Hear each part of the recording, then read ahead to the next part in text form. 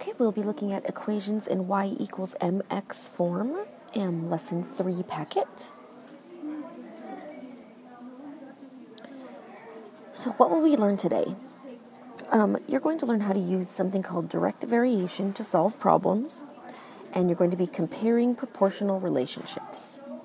So it's going to be a lot of taking what you've learned already and kind of packaging it up a little bit. We'll have 3 vocabulary words for this packet. You can either continue these onto last week's vocabulary page, or you can create a brand new vocabulary page. It's up to you. But these are the 3 words that you're going to see in this lesson.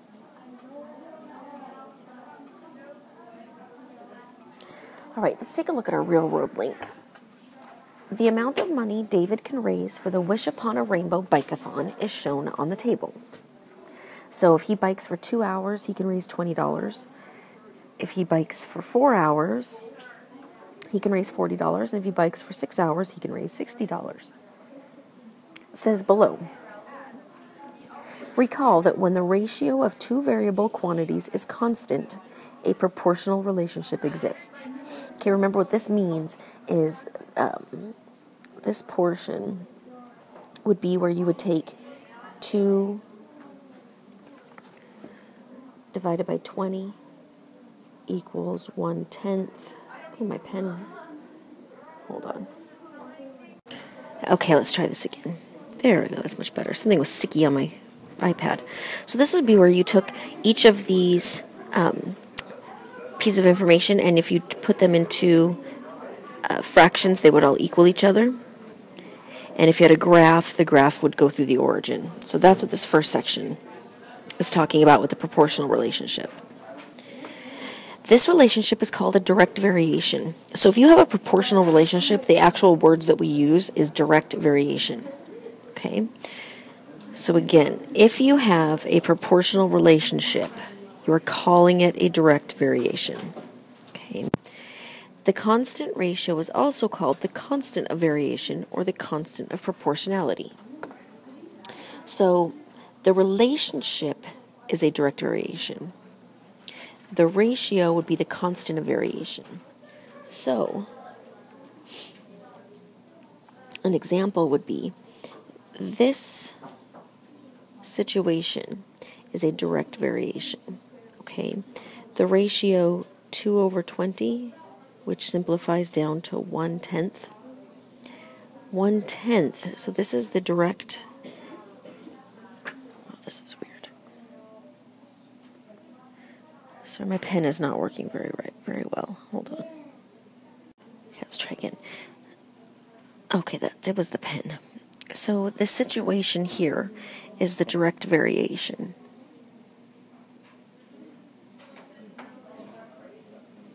Okay, the fact that this is a proportional relationship, this piece right here, this 1/10, would be the constant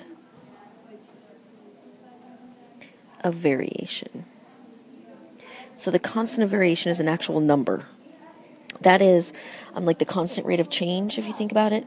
This is the constant variation is saying that this is the ratio that each of these, the 2 hours, $20, 4 hours, $40, that ratio that's happening is 1/10.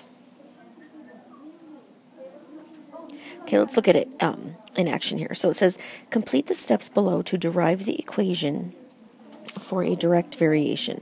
So we are not going to come up with anything for the example above. We're going to come up with just a general equation, okay, that will work for any direct variation.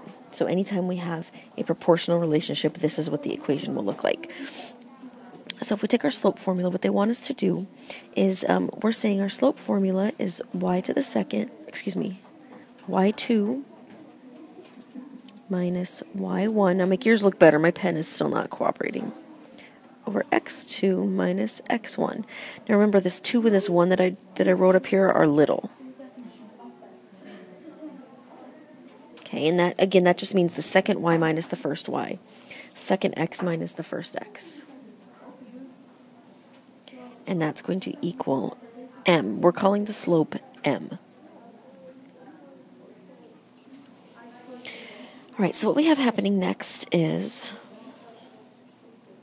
If we look at our graph here, I have 1 point here and 1 point here. So my two ordered pairs are x, y, and 0, 0. So what happened here is they took these ordered pairs and they plugged them into the formula. Okay, you can see that right here. So we said, okay, I have my point x, y, and my point 0, 0. So I'm going to say y minus 0 for my change in y, x minus 0 for my change in x. What's y minus 0? Y. What's x minus 0? X. Now, for the next part, we solved an equation. What we want to know is we want the y by itself. And so if you remember equation solving, if I multiply both sides by whatever's in my numerator, I'll eliminate the numerator. So my x's cancel, and I'm left with y equals mx.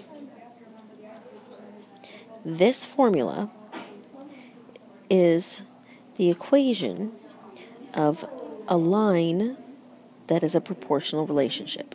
Goes through the origin. If you think back to what the activity we did on Friday, all those lines were y equals 4x, y equals 1x, y equals negative x, y equals 0.3x. And if you notice, they all went through the origin every single time. That is because you were graphing equations in the form of y equals mx. Okay.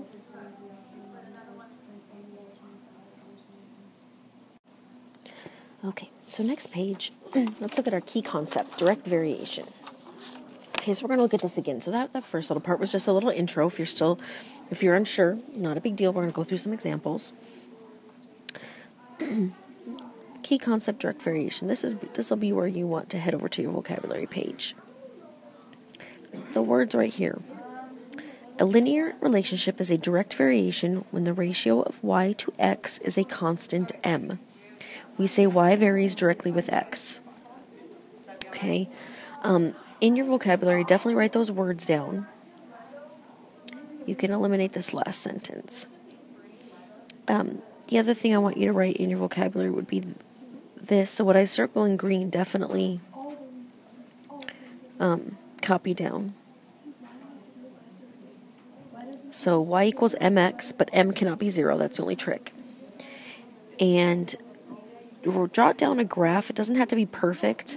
You don't have to label everything. As long as your line goes through the origin, you're fine. And then definitely write an example. Okay? So a lot of what's written here, definitely rewrite in your vocabulary section. So pause and make sure that gets done. The next thing you need to focus on right here, the slope of the graph. Now, we use the word slope in lesson 2. The slope of the graph y equals mx is m.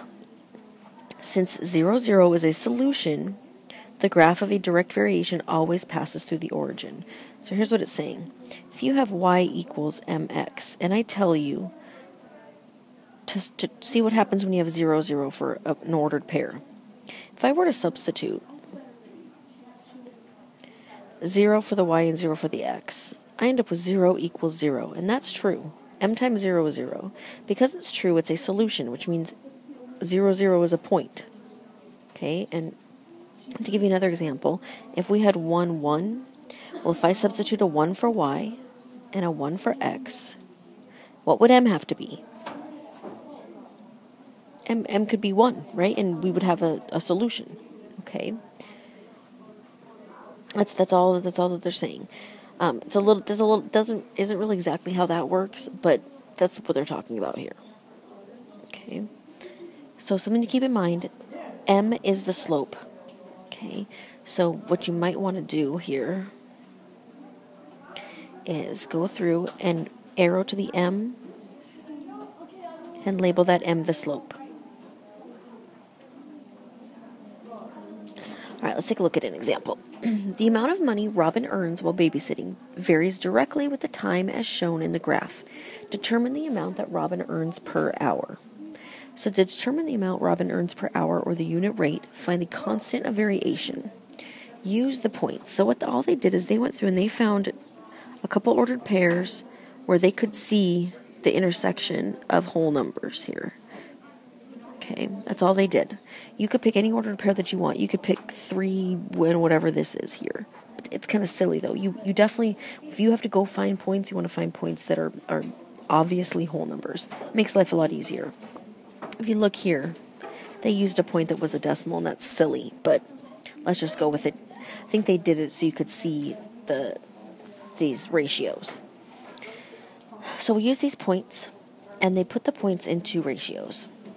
So they took our first ordered pair, 215, and made it 15 over 2. They took 3 and 22.5, made it 22.5 over 3. 4 and 30, made it 30 over 4. And when you divide each of those out, simplify them down, you get 7.5 over 1. Because they're all equal, we know that that's our constant of variation. She earns $7.50 for each hour. Now think about that for a second. The numerator was the amount earned. The denominator was the time. We're basically getting a unit rate. Okay? So same as a unit rate. You would need a unit rate because you want to be able to figure out, well, how much is she going to make if she babysits 100 hours? How much would she make if she babysits 5 hours? If you were actually babysitting for money and you had a goal of how much money you wanted to make, you would want to know your unit rate, your hourly rate, so that you could prepare and you could plan for any events or any money that you want to make. So her per hour pay is $7.50. Okay, so the next thing I want you to do is off to the side, write down this statement. If Robin told me she made $30 for 4 hours, I could verify that by blank. So if Robin told you that's how much money she made, how could you make sure that she was right? You have a couple options. Describe to me how would you validate her claim of $30 for 4 hours of work. Hit pause and get that done. Okay, so I want you to try this problem to see if we are good with this process so far. It says 2 minutes after a skydiver opens his parachute, he has descended 1,900 feet. After 5 minutes, he descended 4,750 feet. If the distance varies directly with that time, at what rate is a skydiver moving? So, 2 minutes. So after 2 minutes, he's gone 1,900 feet. We're just putting these into ordered pairs. After 5 minutes, he's gone 4,750 feet. Okay?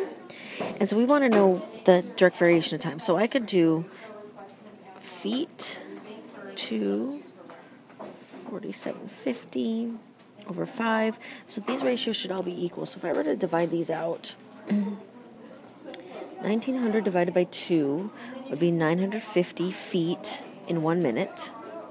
Remember, this is feet and minute. And then 4,750 divided by 5 is 950. So these are equal. It did tell us that it's a direct variation, but I just double checked it. So when I divide these and I get my unit rate, it's 950 feet per minute.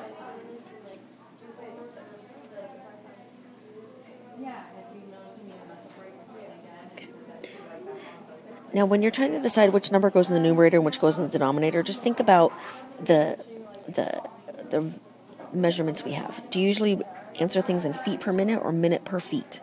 Usually it's feet per minute. Usually it's the distance over the time. So kind of relate it to something you want, miles per hour. Okay, relating it to something you know is very helpful. Okay, let's look at example 2.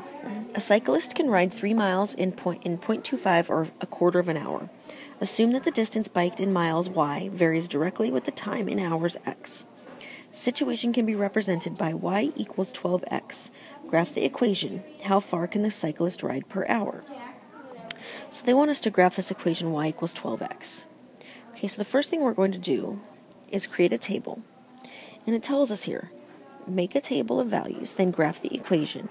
In a direct variation, m represents the slope, so the slope is 12 over 1.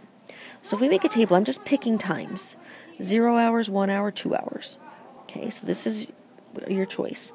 Then we're plugging it in. You've done these function tables a million times and coming up with our answer. So what they did was they plotted each ordered pair. 0, 0, 1, 12, 2, 24. Now to find our slope, remember it's a rise over run. and our rise is 12, and our run was 1. Now, one thing to notice here, I went over 2 spaces, but it's not 2 units. Okay, be careful because our x-axis goes by halves. So each tick mark is a half of an hour. So be very, very careful. Just like on our rise, I rose 4 spaces, but each space is represented by 3 miles. So 3, 6, 9, 12. So be very, very careful when you're doing a rise and a run. It is not 4 over 2. Not. Okay, so pay close attention to intervals. Okay, very, very important. Okay. All right. Now, in the sidebar of your page, I want you to go ahead and write the following. The slope of this line is blank. I know this is a proportional relationship because, so finish that statement based on example number 2. So write your answer in the sidebar. Hit pause. Okay, our last activity here is the got it. Do this problem to find out. So I want you to try this problem on your own. See if you can do it. Hit pause, and then check yourself compared to mine. If you are unsure, just wait a second and you'll see the work pop up. Okay, so here's my work. There's a lot going on. I'm going to walk you through it real quick. Ultimately, our final answer is it costs 33 cents for 1 orange. So if you got that, think about how you did that, which I did a lot of different options here.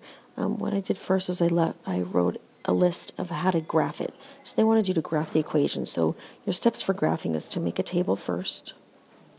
Okay, choose your x's, determine your y's, and then graph it. Okay.